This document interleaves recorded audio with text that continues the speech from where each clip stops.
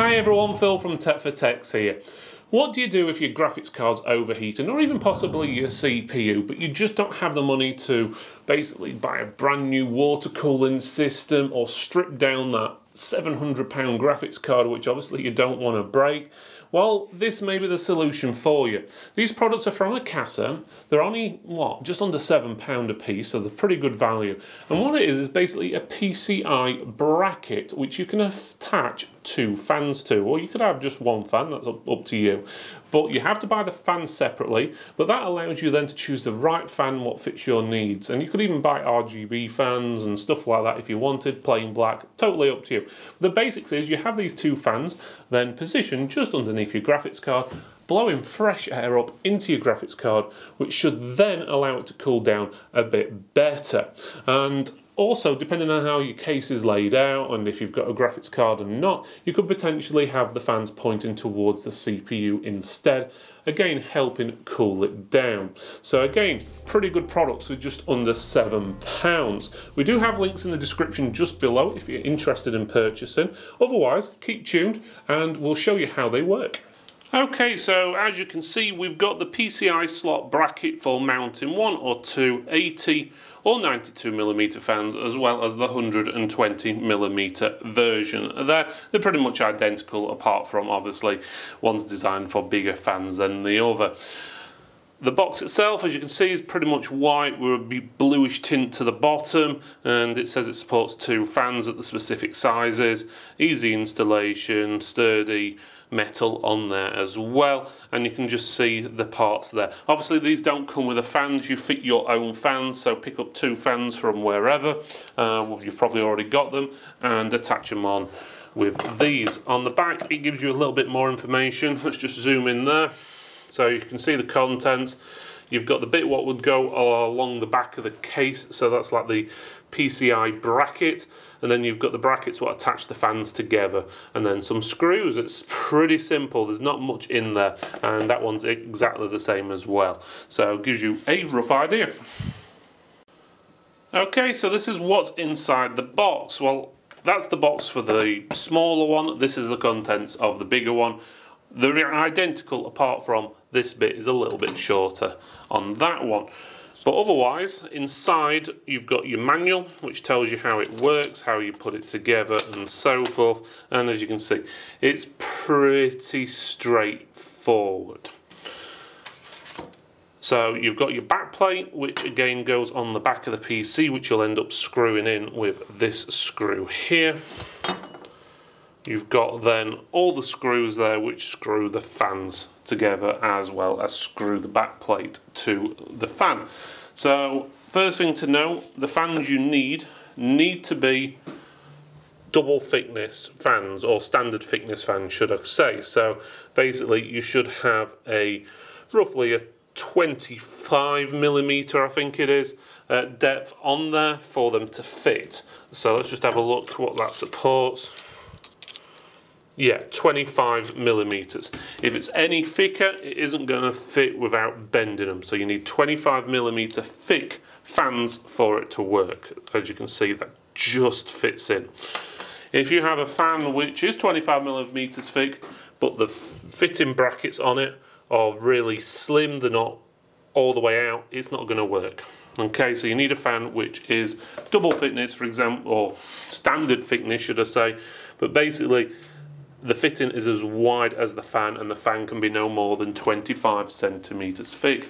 If you're using thin fans, there are some of the markets which are as low as 20mm, they won't work either. And again, this other fan here, this one is the right size, and it just about fits. Okay, but you go something too small, obviously that isn't going to fit in there.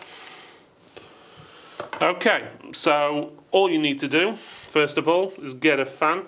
Let's start off with, and the reason I'm using random fans rather than their own fans is just showing you can use any fan you want. So first of all, you push that bit into the bracket. Well, actually, first of all, you've got to figure out which way you want your air to blow.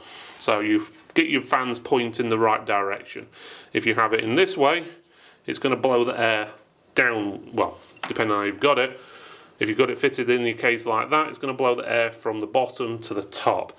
So the bit where usually the sticker is, what tells you what type of fan it is, DC, whatever, and it's usually got the supporting brace, that's the back of the fan. That's the way the air's going to flow through. So it'll flow out that side. So it goes in, usually where the sticker is for the branding, and it comes out where basically the manufacturer's marks and specification model numbers are, and so forth. But the basics is, you then get the bracket, push it into position, which is a nice tight fit actually. Get obviously 2 of these screws. They are what the class as fan screws, and then you screw it in. And here we go. That's one. In all honesty, it doesn't really need that extra screw on the back, but we're putting it on anyway because that's how they tell us to do it. So that's one on there. Okay, so it's pretty straightforward. Now if you want to attach another fan, you get it. Again, we're going to use a completely different brand, so instead of Aerocool, we're going to use Be Quiet this time, just to show you that you can use any fan. Okay, as long as it's that 25mm thick and it's got standard thickness fittings. So to fit those together, you get your bracket, push it over the one, can be a bit tight, and then do the same with the other corner. And as you can see, just line them up right. Yes, about right. Might be a good idea just to screw one in, and once the one's in, you'll be able to fit it a lot better. Okay, so now let's fit the other one in. Screw that one there. And again, make sure both fans are pointing the right way.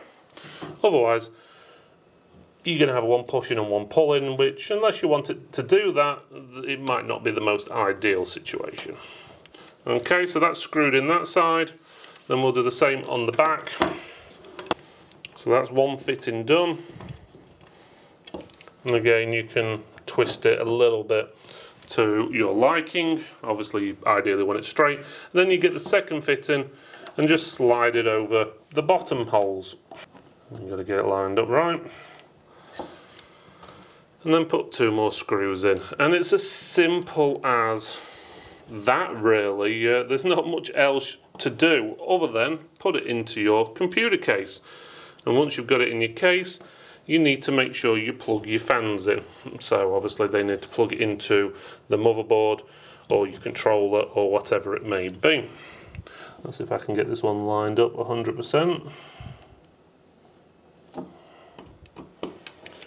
That's the problem with anything like this, is getting them all lined up. But there you go, you've now got 2 fans attached together on this support brace. And this support brace then can go in your PC case and blow air towards, well, your graphics card basically, to keep it nice and cool. And I'll show you an example in a second. Okay, so we've got this fitted in with the 2 different fans. Obviously, I normally recommend you use 2 of the same fans and they'll run at the same speeds. But this is just a demonstration to give you a rough idea. As you can see, the support brackets there, it is screwed in. This is our test bench. It's a fraction wobbly, but that's more to do. There's nothing really supporting it at this end here. But still, it should be fine once it's in your case because it won't generally be moving. And you can see there it looks pretty good. On auto speed, we have noticed the the temperatures on this GeForce 3070 graphics card drop in temperature quite a bit. Even though these are only set on auto speed and not full speed at the moment, the temperature has dropped from 61 degrees, that's under full load, down to 54 degrees. So that is quite a drop. That's 7-degree drop by adding this cheap bit of technology inside there, which as you can tell is really handy, especially if you've got a hot graphics card. Some of the new NVIDIA graphics cards get up to 70 degrees and higher, so adding something like this could make it even cooler. And obviously you can even turn the fan speed up on these to make them even faster to cool down. But obviously your results may vary depending on the fans and graphics card and case layout you have got.